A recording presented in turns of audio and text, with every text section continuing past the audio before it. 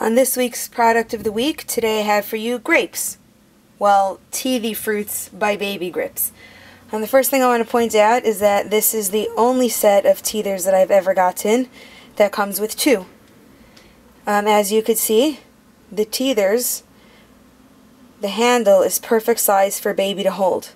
That means baby can manipulate it, chew it, bite it any way he wants, get the comfort he needs. Another thing I want to point out is look at the textures. You know, it's bumpy. It starts off very small, it gets wider. Baby can only bite, the back of his mouth. He has the option of putting it, in his whole mouth. He could use the front of his gums. Anything that he needs, he could be satisfied with these teethers. Another thing I want to point out, this one actually just came from the freezer. So baby will have the satisfaction he needs of the cold, but as you could see, it still has its bend to it. So baby could have a cold teether and a room temperature teether. Again, give baby the choice. You'd be shocked. He'll feel both of them. Which one does he like? And he'll get the comfort he needs.